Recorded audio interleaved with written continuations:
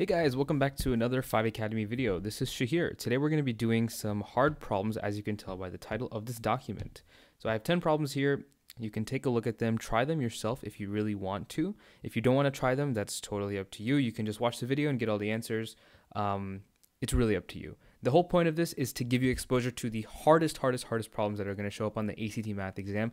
These are straight from like the last 5-10 problems exclusively, nothing easy. So hopefully this will help. The only thing I'll say is try these yourself, and also if you don't understand any of it, leave a comment down below or schedule a free tutoring session with one of our experts. You can also schedule with myself if you'd like, and we can walk you through some of these problems and more similar ones in a free tutoring session on our website. So again, there's a link down below. You can schedule a free, again, free as in $0. All you have to do is create a free account, which takes like 10 seconds on our website, and you can schedule a session with one of our experts to go through problems like this and ask any other questions you have about tutoring, creating a study plan, going through problems, learning skills, specific strategies. Anything you see on our channel you can ask about, and our tutors would love to help you. I would as well. So without further ado, let's get right into the video. 1 square kilometer is how many square millimeters? So 1 kilometer is equal to 1,000 meters. 1 meter is equal to 1,000 millimeters. That means that 1 kilometer is equal to 10 to the 6, which is basically a million, or 1,000 times 1,000 millimeters. Okay. Now, if we just square both of those, we'll get our answer, which is 1 kilometer squared equals 10 to the 12th millimeters squared. Simple as that.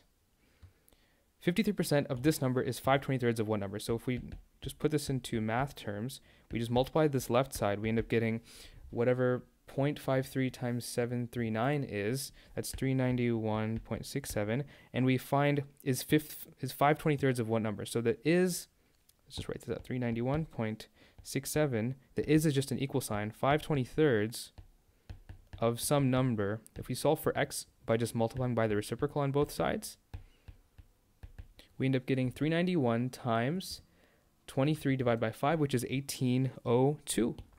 You flip a 7-sided dice 170 times. The dice is numbered this 1 through 7 with one number per face. What is the expected sum of all the rolls of the dice? So imagine we keep rolling it, and every time we roll it, we write down the number that's on the top face. And we do this 170 times. So what's the expected sum? Well, we'd expect that, every time we do it, every 7 times, we should get every number, because there's an even opportunity. We're assuming there's an even opportunity to get each individual number. So if we do 7 rolls, we're just going to get 1, 1, a 2, a 3, a 4, a 5, a 6, and a 7. We can assume this. So if we add all these up, 1 plus 2 plus 3 plus 4 plus 5 plus 6 plus 7, we end up getting 28. Okay? And across that many rolls, across 7 rolls, if we get 28, the average per roll is going to be 28 divided by 28 divided by 7, which is equal to 4. So per roll, we're on average getting 4. So if I just do this 170 times, multiply 4 by 170, we end up getting, if you do that on your calculator, C. A geometric sequence has a 5th term, 23, and an 18th term, 44. What's the 85th term? So this is going to be a pretty lengthy problem, so let's go through this. So we can first write that A5 is equal to 23, and we'll write that in equation form, A1 times r to the n minus 1, where n is 5, so it's just going to be r to the 4th. Okay, and then I can also write, I'll write it above, A18 is equal to 44, and that's equal to A1 r to the n, which is 18, minus 1. N minus 1 is going to be 17. If I go ahead and just look at this right here, and I divide the top by the bottom, I get 44 over 23 equals r to the 13. I can solve that for r by just doing the 13th root on both sides. I know it sounds funny, but 13th root is a thing, and that gives you 1.0512. Okay, now I'm going to plug this r into this either one of these equations and solve for a1, because I need that in order to solve the problem. So let's just do the first one. 44 equals a1 times 1.0512 to the 17. If I just evaluate this, it just becomes some decimal number. So 44 divided by that decimal number is going to give us our a1. So 44 divided by is going to give us 18.83 something, okay? Now, I have my a1, I have r, now I can just plug that into the base form of the equation. An is equal to a1 times r to the n minus 1. That's it. So if I can just plug in we're looking for what, a85? So A85 is equal to A1, which is 18.83, times R, 1.0512, to the n minus 1, where n is 85, so that's going to be 84. We end up getting 1.0512 to the 84 times 18.83. It's 1248, which is basically this answer. So I obviously rounded decimals, and with decimals this long, with numbers this big or small, it's going to matter. So, all right, this problem.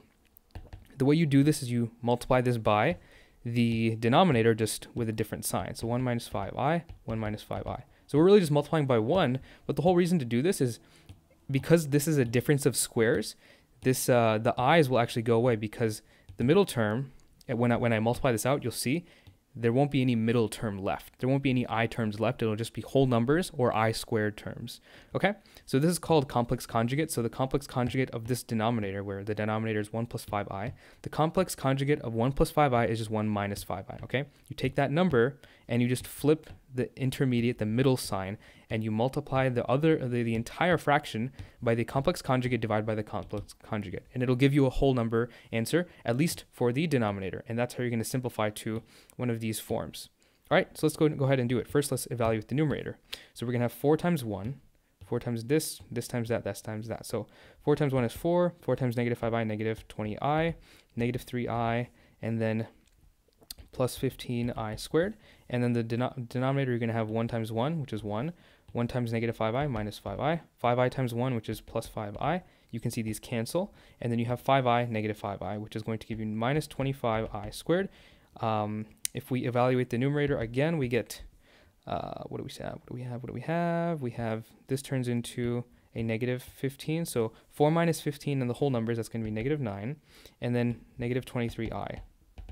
And then denominator, we have, this turns into a positive 25, so it's going to be just 26. So we end up getting negative 9 over 26 minus 23 over 26i. All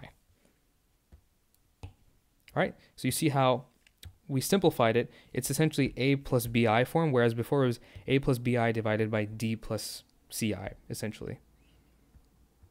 All right, moving on. We're halfway done. Dahlia scored a 95% average on her first 4 exams. She has 2 exams left. What is the lowest average she can get on the remaining 2 exams to maintain at least a 90%? So remember that average, which I'll call x bar, is equal to, let me actually write it in easier terms. Average is equal to sum divided by the total. Sorry, now it's also confusing. We'll call it number of numbers, okay? So we know that the number of tests total is going to be 6. We want the average to be 90. So what does the sum have to be of all the scores? So let's go ahead and figure that out. I mean, we can just solve for it. Sum is going to equal, if I just multiply both sides by 6, whatever 90 times 6 is, and that's 540. So our total, if you add up all the scores, the 6 scores, it has to be at least 540 in order to meet the criteria of a 90% average. Okay?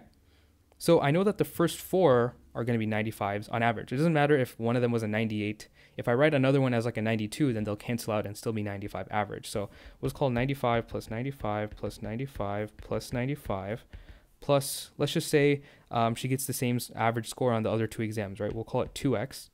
And this has to equal 540, right? If I, so essentially it's 4 times 95 plus 2x is equal to 540. This gives us the total sum of all the scores, assuming that the last 2 scores are the same, which again, it's asking for an average for the last 2 scores, so we can just assume that they're going to be the same. If I solve this for x, I end up getting 540 minus 4 times 95 divided by 2. That's going to give you 80. Okay, so the average that she can get, if she gets an 80% on those last 2 exams, she will have a 90% average, which means she'll have an A, or at least an A minus. What's the 439th digit of the decimal sequence shown here? So the key thing about this sequence is that it's going to repeat. So the digit after 5 is just going to be 9, 2, 8, 3, 7, 4, 6, 5, and it keeps repeating, okay? The key thing you need to notice is that so there's 8 digits here, every 8th digit is going to be a 5. So the 16th digit is going to be a 5, the 24th, the 32nd, etc., okay? So we can use that to our advantage to find what the 439th is going to be. If 439 is divisible by by 8, then that digit should be a 5, right? The thing is 439 is not divisible by 8. But if we increase it by 1 to 440, that is in fact divisible by 8. So that means that the 440th digit is going to be a 5. So if I just look at the number line, just draw it out. This is a 5, and that means the number before it is going to be a 6. So your answer is going to be D. 100 students in a class were given a 2-option quiz about which fruits they liked. The options were pomegranates and grapefruit. 75 said that they liked pomegranate, 83 said that they liked grapefruit. At least how many like both? So the best way to do this is to visualize it. So let's say this line represents 100 students. And then let's say this blue line represents 75 of them that like pomegranate. And then let's say that this green line represents 83 that like grapefruit. Okay, so what we're looking for is how much overlap is there. We're looking for the least number of people that like both. So the overlap, I mean, one way to do it is to, since we're visualizing this and marking it, in the middle, I know that this is going to be 50, right? This is 50 students because it's right in the middle. So there's 50 students here, 50 here. Now, if I look at the grapefruit side of this, I see that the grapefruit people, how many are there? 83 said they like grapefruit. 83 is just 50 plus 33, right? That means that this length of this segment of the grapefruit group is going to be 33 people, because up until here you have 50 people, and then up until here is going to be the remainder. We can do the same type of analysis going the other way for the pomegranate. So here you have 50 pomegranate people here, and then you have the remaining 25 right here. So if I add up these two visualized segments, I get 33 plus 25, which should give me 58. And that's the answer. Another way to do it is to just add these two numbers together. That's 158. And you notice it's just 58 more than those 100, because those 58 students were counted twice for two different fruit groups. Already did that problem. Cool. All right, this is the second to last problem of the 10. So how do we do this? Which of these essentially is equal to this? So let's first simplify this. I'm going to move this down here. So 1 over a to the b, b to the c, all to the b over c. So we can distribute the b over c exponent to each of these. So it's going to be 1 over a to the b over c times b to the c to the b over c. That's going to give you 1 over, so when you have exponent to an exponent, you just multiply the exponent. So it's b squared over c times, again, we just multiply these. So that'll just give you c times b over c, which is b to the b, okay? Now, none of the answer options match this, but this one, if we check it, it looks like it's just moving this up here and then making the exponent negative. So this actually equals b to the negative b over a to the b squared over c. And that's what a is, okay? So it's just a matter of rearranging things to check which answer option equates. This might take a little longer if you don't know which one it is, but again, just the way we did it here.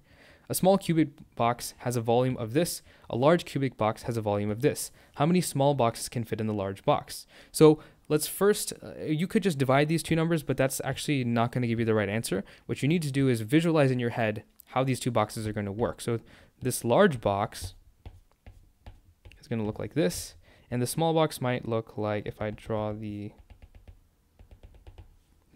the small box might fit somewhere like right here. We don't need to do that. Just draw it out fully. Okay, so this has some length, and obviously the large box has some length as well. So the main thing that's going to constrain these boxes is the length. Because if you just divide these, you're going to get a number that's not really going to work. So we need to find how many lengths of boxes can we add. Let's first find the length of each box. So this is going to be 12 to the 1/3. If we want to find the length of a cube, we just take the volume divided by, we take the third root. So 12 to the 1/3 is going to give us 2.289. And then this number to the 1/3 is going to give us 11.42. Okay, so how many 2.289s can you fit in 11.42? Well, if you just add 2.289 to itself, let's see what happens. So 2.289, and then let's see what happens when we multiply by 2. We get 4.578, and then plus 2.289, we get 6.867, and then we add it again, 2.289, we get 9.156, and then we add it again, 2.289, we end up getting 11.445. Okay, so these numbers are below, but this one is above, 11.445. 11.42, because this is our limit, right? This length right here is 11.42. We can't go longer than that because then this box is actually going to be outside of the large box, and then it's not really fitting inside anymore, so that's wrong. Okay, so since this is just above, that means that we can only fit 4 boxes. Now that's just the lengthwise. We can fit 4 this way. You can also fit 4 that way, and then 4 up. So it's really going to be 4 times 4 times 4, which is going to give you 64 boxes. All right. So it's a complicated problem. You can only fit 4 one way, but you can also fit them up into the back dimension as well. So that's how you do these problems. Again, I know that I went through these pretty quickly and they might have been a little confusing. So what I'd recommend you do if you need help with understanding any of these is just schedule a tutoring session with one of our experts. It'll be 15 minutes. You can even make it go a little bit longer if you really want to, you can engage in a conversation where you can learn about these concepts in depth with an expert. If you want more help, one-on-one help, tutoring services, we have that as well on our website, one-on-one tutoring with some of our most qualified tutors that have really high ACT scores and have performed very well in the exam and have helped many students in their time tutoring as well. So you can get access to that. There's thousands of online problems on our website, practice exams that we've created just for problems like this and for hard questions, and a lot more content and videos that are much more advanced than the videos on our YouTube channel. So be sure to check those out. Hopefully this was helpful, and we'll see you guys in the next video. Bye.